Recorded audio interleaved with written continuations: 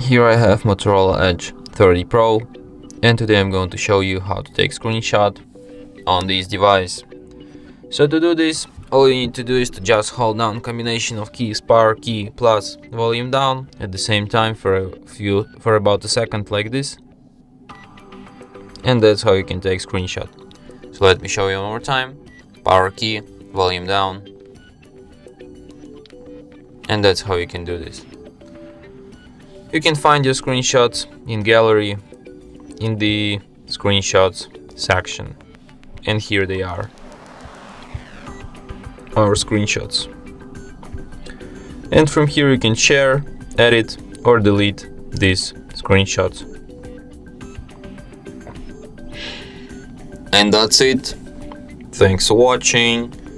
If you find this tutorial useful, don't forget to hit that like button and subscribe to our channel.